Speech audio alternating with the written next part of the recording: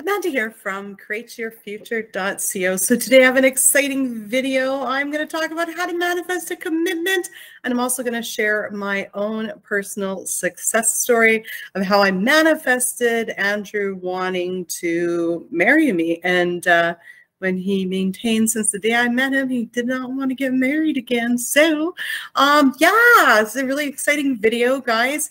I just want to say I have a course, Create the Relationship You Love. It's all about recreating people. It'll help guide you through, you know, what you need to do to dig out your old subconscious story and start creating a new story so you can recreate anyone with it, a boss, a friend, a specific person, an SP, specific person, absolutely anybody. So it's a really great course, link in the description below. And of course, you guys love to know when people are putting out new courses here, our coaches, or when they're having a sale.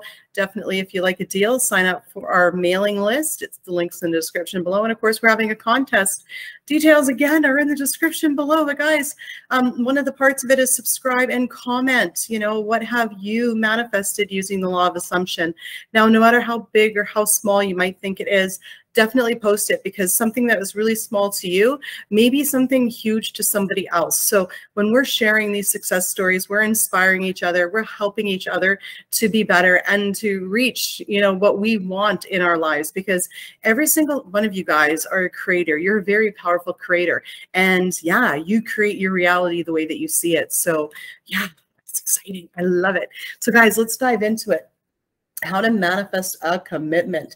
So as you guys know, you know, I did meet Andrew. We started dating, and you know, and I'll go through the whole story. So we were dating, and we were seeing each other once a week. And then I started saying, well, you know what, I intend to start seeing him twice a week, right? So we started, you know, having dinner and hooking up, like, you know, hanging out twice a week, right, on the weekends. And then, you know, I started intending, you know, because part of what my goal was to have a relationship where I was with someone every single day, had dinner with them and watch TV with them, and just like, you know, have someone spending all their time with me. So I knew my end goal was to be in a relationship and have that. So I started intending right away that he comes over every night and has dinner with me, and he watches TV with me, da da da da da. So basically, I started creating that, but then he told me that he didn't want a committed relationship again because he was previously married and he had baggage. So even though he was showing up with, you know, the things I was wanting to see, hear, and feel if I was in a relationship, the dinner and hanging out and watching TV with me and hanging out and spending all his time with me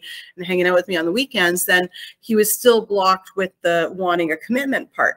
And so I remember, you know, I started thinking about it, and I asked him, I'm like, do you want to move in with me one day? And he said no. And I started crying, and I was like, well, then that's it.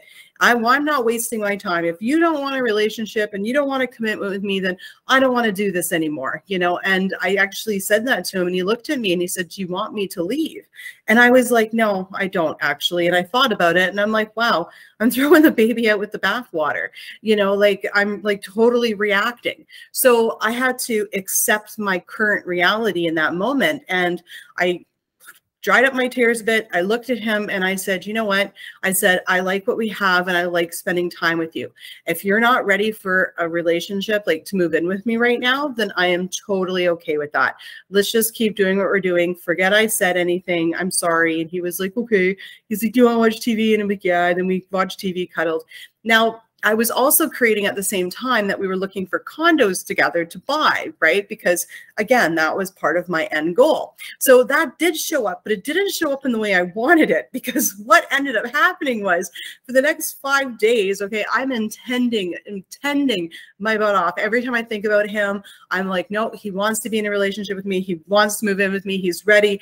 And he was taking me condo shopping every single night. And when we went condo shopping, he was saying, oh, these are for me. These are for me. And he was like right in my face, and I had to accept my current reality. He even took me to see a few like condos and townhouses that were 55 plus. So I wouldn't qualify to live there because I wasn't over 55. And one of the, you know, their their rules are you got to be over 55. So I was like, so I was faced with this for like 5 days, okay, every night going and look at these condos with him. But I didn't get upset at him. I just, you know, I said, oh, do you think you would like that? Is there enough parking spots? You know, but in my mind, when I was looking at the condos, I was like, that's going to be my bedroom.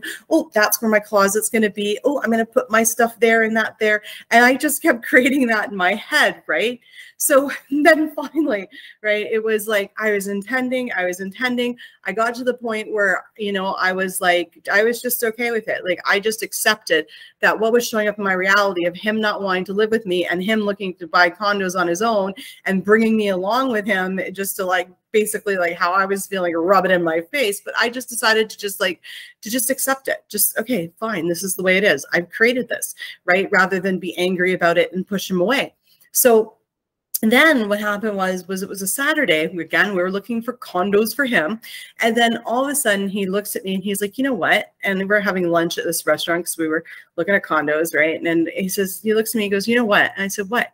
He goes, you're not crazy. And I'm like, yeah, I know that. And he was like, so I was thinking maybe you want to move in with me. And I was like, ah.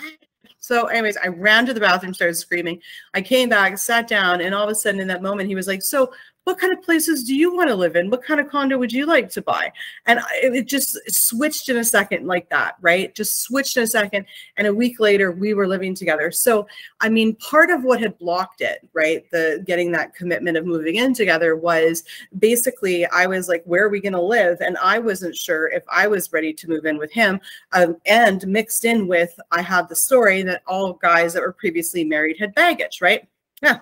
So now, fast forward, we're living together now for a few years, right? And I bring up, well, do you want to get married? And he says, no, I never want to get married again. And look, I'm thinking to myself, right? I was like, okay. And so again, this time I didn't react because I mean, we already lived together. Like, what's the big deal? So then I was like, okay, fine. I was like, fine. I'm like, you know what? Marry me. I'm like, that's totally fine. And then I started thinking to myself, I'm like, you know what? No, I'm like, he's going to think that because we live together, we're pretty much married anyway. Because in Canada, there's something called common law. So as far as the government's concerned, after you live with someone, I think for 6 months or 2 years or something like that, they changed the requirement. You're basically considered a common law couple and you guys are pretty much married as far as the government's concerned, like, you know, as far as taxes and whatnot go. So I just started saying to myself, I'm like, yeah, we're pretty much married anyway. We're pretty much married anyway.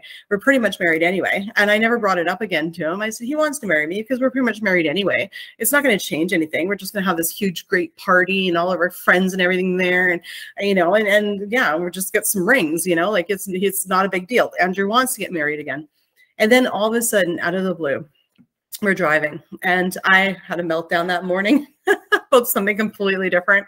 Anyway, we went for a walk and we're driving. And I thought we were just going home. And he says, I want to go to the mall. And I said, why do you want to go to the mall? And he's like, because I want to go ring shopping with you. And I just started bawling. And you know what he said?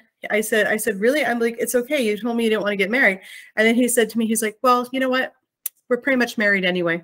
I was like, oh my God, it echoed right back, like right back to me.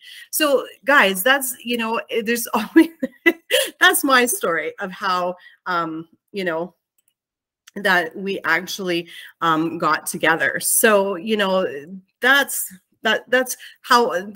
my success story of how, you know, I've gotten married is, you know, I did react once and it's okay when we wanted to move in together. It's okay. You're allowed to react. That's not going to change anything, you know, but it's about changing the story afterwards. So I have some tip for you guys about how to create a commitment in your life. So you want to look at, what does the commitment look like to you? What are you going to see, hear, and feel? So the first stage of my commitment, the big deal to me, was moving in together. For me, moving in together meant that was a commitment to me. So for me, commitment meant him moving in with me, spending every night with me, having dinner with me, spending all his time with me, doing everything with me. That's my idea of a commitment and a relationship that I want. Okay. So you really want to take a look at that. You know, you can say, well, they commit to me, but then they're out at the pub every night with their friends and spend more time with their friends than you. What does your commitment look like? Okay. Maybe you don't want to live with them. Maybe you just want them, you know, the commitment to be that, you know, they include you in things. Like, what does commitment look like to you? Because commitments commitment's a very general word and it looks different to everybody. So sit down. When I have a commitment, what am I going to see, hear, and feel? What are we going to do together? What does that entail? What is my life going to look like when I'm in a commitment with this person? Okay. So you want to get clear on what your end goal is, and then you want to listen to yourself. You want to listen to your thoughts, okay? And you want to listen to your thoughts and go, okay, I had a thought. Now, is that thought in line with my end goal? So let's say, for instance, right? And actually, this is a true story.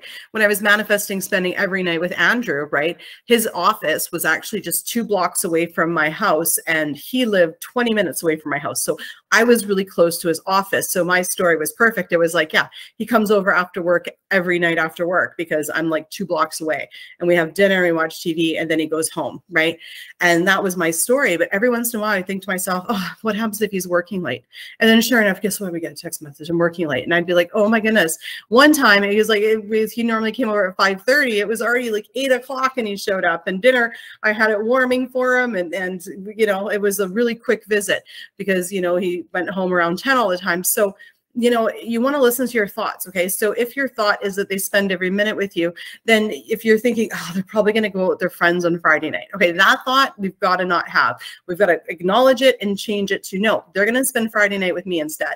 Okay. So you want to watch every thought that you're having that's contrary to what your goal is. You want your thoughts to be in line with that end goal. Okay. So basically my thought changed from, oh, he's going to be working late to no, Andrew's always, you know, always finished his work at 5 o'clock and he's here by 5:20 every single time, every single day.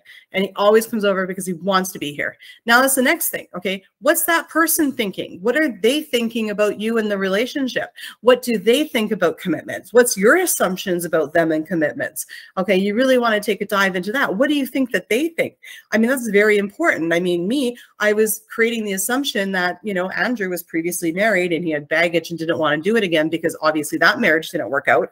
Well, I mean, that story didn't work for me because he said the exact same thing. I've been married before, it didn't work out. And I was like, of course.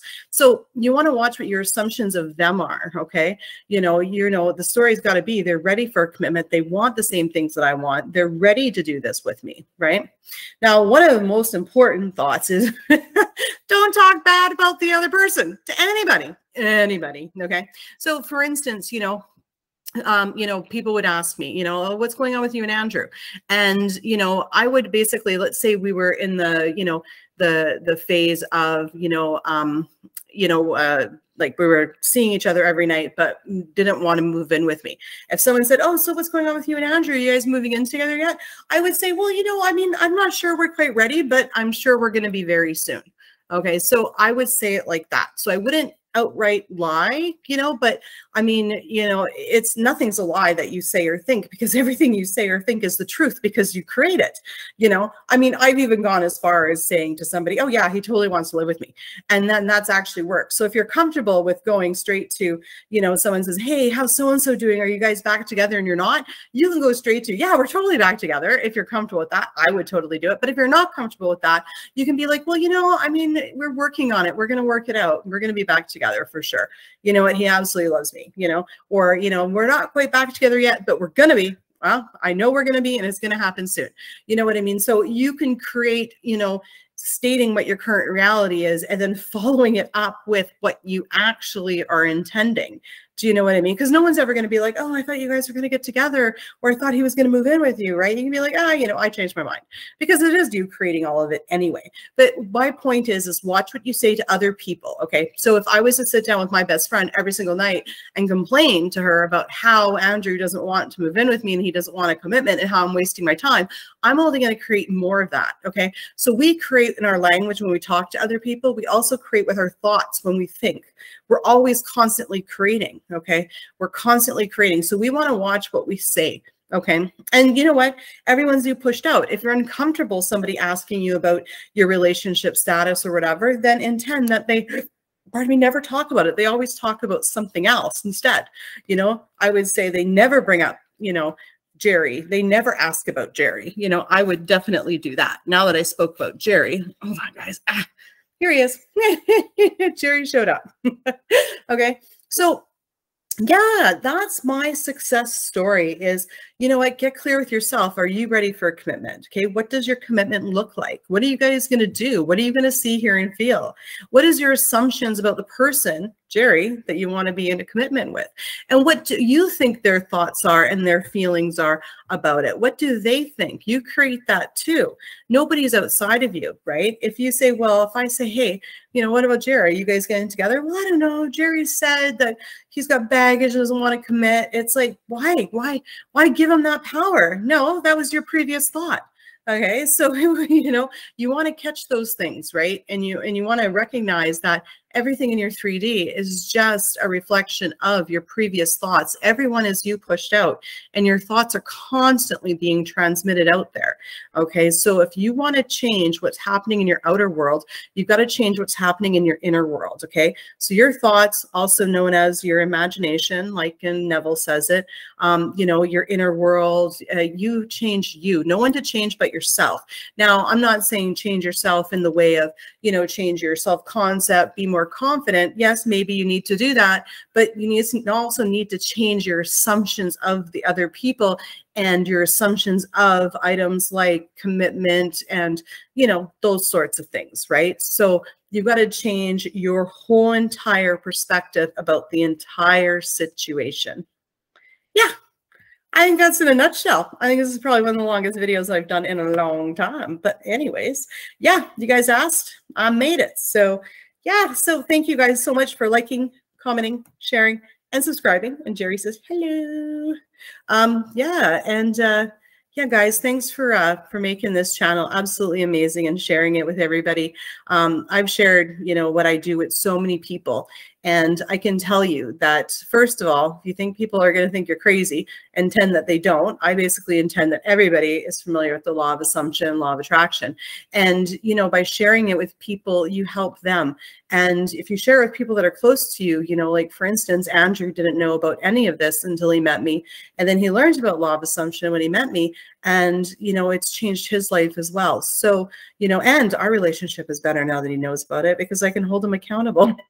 Even though I create it. Anyway, but guys, thank you for sharing. Let's share out there with everybody and, you know, help them to have what they want in their life. And yeah, I intend that everybody gets something from this video. And yeah, that you guys all manifest exactly what you want in this life. Okay, we'll see you in the next video. Bye-bye.